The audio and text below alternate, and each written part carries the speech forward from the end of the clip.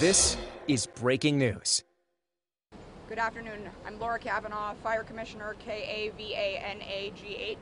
Today at 10:24 a.m. we got calls for fire and smoke at the building behind me, 429 East 52nd Street on the 20th floor. Fire, EMS, and dispatch did an extraordinary job rescuing a number of civilians, including an incredible roof rope rescue that many of you have seen on the 20th floor. Total patient count as of right now is 38, 2 critical, 5 serious, and the rest minor. The cause of the fire is a lithium-ion battery connected to a micro-mobility device. I cannot emphasize enough the extraordinary work of our members this morning in unbelievably dangerous conditions. I'm going to hand it over to Chief Lieb for some operational details. Thank you, Commissioner. Step into the mic, please. Spell your name. My name is Frank Lieb, L-E-E-B. I am the citywide tour commander today, and our units were on scene in just over 3 minutes. We were confronted with a heavy fire condition on the 20th floor. Our members did an amazing job. You saw the life-saving rope rescue. That is a last resort in the FDNY. We rescued 2 civilians from the fire department. It's what we saw today was our training, our teamwork, and our absolute dedication from the units that operated up there with the life-saving rope to passing them off to our exceptionally trained EMS personnel to get these patients all off scene in a matter of a couple of minutes and off to the local hospitals. The lithium-ion battery adds a different degree when we talk about the fire dynamics of it. These rooms flash over in just a mere matter of seconds, as the Commissioner made mention to. So I'll pass it over to our EMS Chief on scene to give us a patient count. Thank you, Chief Lieb. Chief Pataki, P-A-T-A-K-Y. I'm the Chief of the EMS Academy. First name? Joseph. Thank you. So as the Commissioner said, we had 38 patients today. 5 of which were members of the service. We had 2 life-threatening injuries secondary to smoke inhalation. They were all transported to Cornell Hospital. There's likely to be an increase in the number of patients as more and more families come down and are evaluated by EMS. Thank you, Chief. Now Chief Flynn with the Bureau of Fire Investigation. My name is Dan Flynn, F-L-Y-N-N. I'm the Chief Fire Marshal. As the Commissioner mentioned, the cause of this fire is a lithium-ion battery, which is meant to power a micro-mobility device. This is close to our 200th fire this year, where the cause of the fire is a lithium-ion battery for a micro-mobility device. This particular apartment, we believe the occupant was repairing bikes in the building, and the fire was right behind the front door. We recovered at least 5 bikes from this apartment. So we just want to stress our safety tips that the Commissioner, I believe, will speak to. Yeah, despite the warm weather today, we are heading into the cold winter season. Fires do go up, and so we really implore all New Yorkers to ensure that they and their families are safe.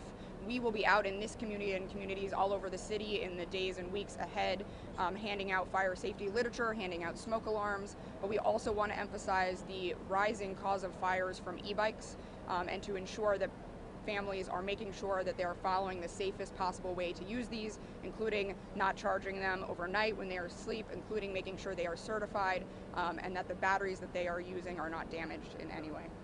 Miles? Yeah, Chief, you've been sounding alarm for about a year about these e-bike fires, and they seem to, this year, have been going crazy. What happens when an e-bike catches fire, and then the sign outside of buildings is about to bring e-bikes in?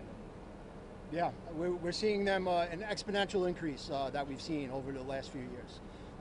These fires, they come without warning, and when they do go on fire, they're so intense that any combustibles in the area will catch fire. So we've seen secondary fires, and this isn't really what we've seen traditionally, where fires are slow to develop. We're encountering a fully developed fire when the fire units are arriving here. So that's where this differs from what we've seen in the past. And then we have 6 fatalities this year just from these batteries to power the micro-mobility devices. Yes. Carol? I spoke to someone who lives on the 20th floor. He said that in the past, the fire department has been at that particular apartment, the fire apartment, numerous times for fire, smoke, domestic problems. Could you confirm any of that? We are looking into that, but cannot confirm that at this time. Thank you. Go ahead. There was a video of a woman hanging out of a window, I don't believe we know her condition specifically at this time, but we can update you on that later. So the people who were rescued by the rope, those were in the fire apartment? I'm going to let the chief speak to that. Yeah, so the victims that were rescued via life-saving rope, they were both occupants of the fire apartment 20F. And a very important message to make sure that we are aware of here, right? So this is a high-rise fireproof multiple dwelling. We typically don't get fire extension outside of the fire apartment. It's critically important that you listen to what the fire department is saying. Sheltering in place, closing your door saves lives. I can't stress that enough. This is not a wood frame building. If we stay in there and close the door, we can ride the fire out typically within that. A lot of times our dispatcher will give you directions as well. Follow those directions because they relay that information to the command post. That can save your life in a fire. Understanding what type of building you live in and knowing the best way, whether you should have an escape plan, whether you should shelter in place, or whatever it is, a meeting point outside. Those are critically important messages to make sure that we get out to every resident and visitor of New York City. Chief, you asked for helicopters. Were there people on the roof? There was like initial reports of people on the roof. Yeah, so some people that left their apartment above the fire floor, above the fire apartment, they did indeed evacuate to the roof. So we did not request aviation from NYPD. They automatically put it up on a certain alarm level, and we did not use it because we don't consider using a helicopter to affect a roof, to get people off of the roof. It's nearly impossible to put a helicopter down on a roof, and it's just a dangerous practice. Darryl, the fire apartment was the door. One second. Darryl, go ahead. Just to clarify, the fire apartment, did they leave the door open? Is that why it got so bad? Yeah, I'm not aware of the door being left open at this point. What will come with the investigation? That will come with the investigation. The fire marshals are on scene now doing their investigation. And Hi, could you clarify, are there ages or genders or any other information about the injured, and there's definitely no deaths, and was the fire alarm and fire instructions for residents in the building adequate? Because a number of residents said they didn't hear a fire alarm. In fact, they're not even sure if there is a fire alarm or if there is a system to alert residents in the case of a fire. So we don't have the pedigree on the patients at this time, and everything that you just mentioned will be part of our investigation. So you don't know if there were fire. Yeah, Johnny with Channel 7. So could you talk about how many families were displaced and the help they're receiving from the Red Cross today?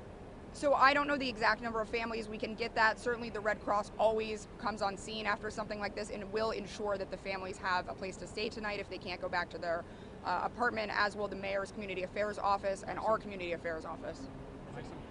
And New York City Emergency Management, which is here with us. So do you know if there was a fire alarm that went off? You don't know? go ahead, Carol, please. You don't know if there was a fire alarm that went off? That is part of our investigation. Thank We you, can't Carol. Yes, confirm sir. at this time. What's the condition of the apartment? Is it totally destroyed? Is it partially destroyed? Yeah, so the fire apartment itself, particularly in the area of the windows, that area, all the way up to the door, is pretty heavily damaged. There's some rooms that didn't receive as much damage, depending on the location within the apartment, but the apartment is unable to be occupied at this point. Last question, five. Were other residents not closing the doors? Is that why it continued? And is that why you mentioned that earlier, that people must listen to the directions that the FDNY is giving? So that's all part of our investigation in the case of this fire, but certainly close the door is one of our consistent safety messages and will continue to be. Finish up with your safety message, please.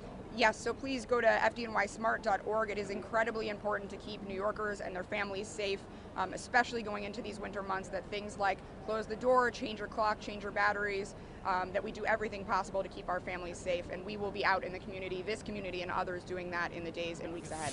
Thank you. Thank you, everybody. Thank you.